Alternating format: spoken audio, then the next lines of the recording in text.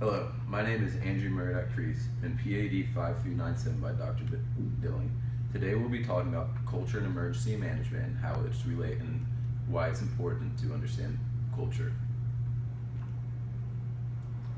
This oral presentation will define and explain what the meaning of culture is, defining emergency management, why understanding culture is important in emergency management plans, and how to achieve culture competency so we can have the most effective possible emergency management plan when dealing with other countries.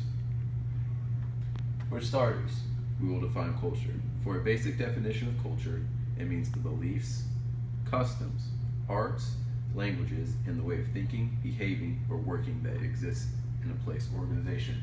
For example, when dealing with a response to New York, to a third world country in Latin America, to Europe, each plan is going to take a different assessment for each of the people living in that community. To continue on defining culture, but more in relation to emergency management, Lindell provides us an example which states that the environment humans occupy consists of natural and technological components, each of which contains elements that pose a variety of risks to the human occupants and their property. These risks include both health and safety dangers for the occupants themselves and dangers to the physical or material culture that was created by the occupants in the country. Now, defining emergency management. As we know, emergency management is a 5-step process. Emergency management is an organized analysis, planning, decision-making, and assignment of available resources to mitigate, prepare, respond to, and recover from the effects of all hazards.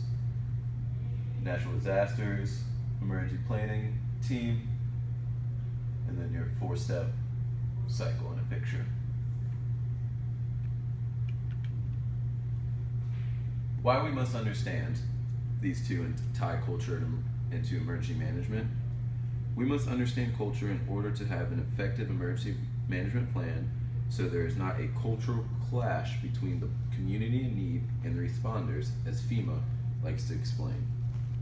In emergency management, it is a multiple agency environment that is implemented on the local and state level. With multiple agencies working together on 2 different levels, these planners need to understand each other and the culture that they're working for so they can achieve an effective emergency management plan.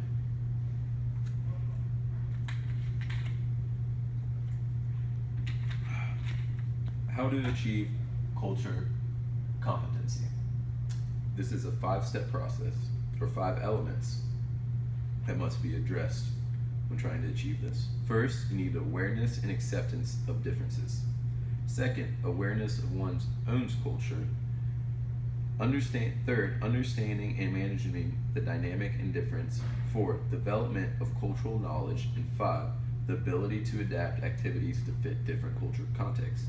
This source was from the U.S. Department of Health and Human Services website. With the first step, we need to be aware and accept the different cultures that make up this world. Responders and survivors are often different in their racial, ethnic, or language. By improving communication skills and becoming self-aware of biases and stereotypes, emergency managers can provide quality care to diverse populations. 2 people from 2 different cultures, the responders from one culture and the person affected is from another. Awareness of one's own culture values. Examining personal prejudice and cultural stereotypes by performing an individual self-assessment can help public health officials and emergency managers become aware of their own culture value and biases.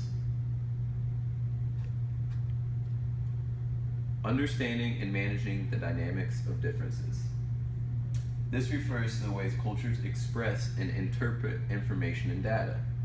This information promotes cultural understanding and improves the quality of services provided by the individual. Here we have Dr. Nicole Lurie. She is Assistant Secretary for the Disaster Preparedness and Human Services, and she helps interpret data from all these different cultures to achieve the goal at hand.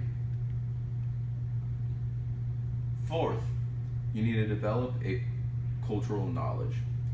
So one must get a grasp on beliefs and customs of culture groups in an area that can benefit emergency managers with information to provide timely and appropriate services. Can't answer your phone, huh? Ability to adapt it to fit different culture contexts. This is the ability to appropriate, adapt, and modify services offered to fit the cultural context of the community. So here we see why it is important to understand culture and emergency management. If we do not have a grasp on a country's culture, a diverse team will not be able to go into that country and have an effective plan. Thank you.